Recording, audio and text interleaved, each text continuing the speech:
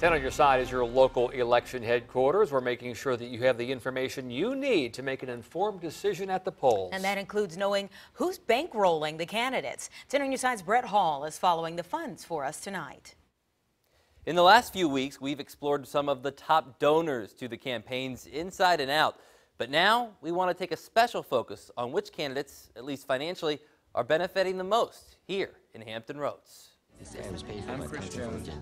If it seems like you've seen more political ads this year than ever before, you go to watch your cat video on YouTube, and it's going to be sandwiched between 2 or 3 political ads. Dr. Ben Molesky, an ODU political scientist, says simply look to the latest campaign finance reports to find out why. There's lots of money out there, and money on both sides. According to the Virginia Public Access Project, 21 candidates for state office have each spent more than $1 million this year to secure a job that pays less than $20,000 a year. We're at levels we've never seen before in Virginia. And in Hampton Roads, no candidate has raised more than Delegate Cheryl Turpin.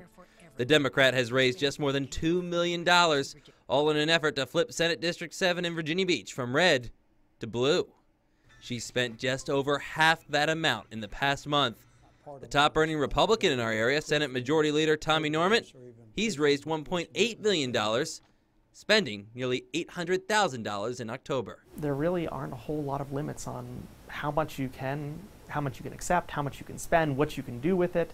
So as we get closer to the election, a lot of these campaigns that it's make or break, I have to win this, they're going to spend down every dollar they have in their war chest. The amounts are smaller, but there is money flowing to the special elections for Virginia Beach City Council, too.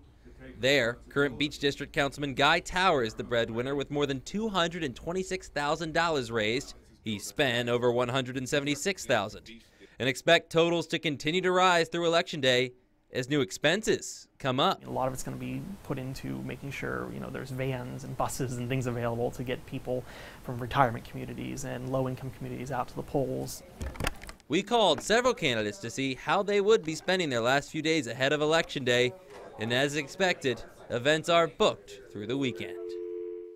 And we will be saying this a lot in the next few days, but it's important. Polls are open 6 in the morning till 7 at night, Tuesday. The latest information to help you be informed at your local election headquarters right now on wavy.com. Brett Hall, 10 on your side.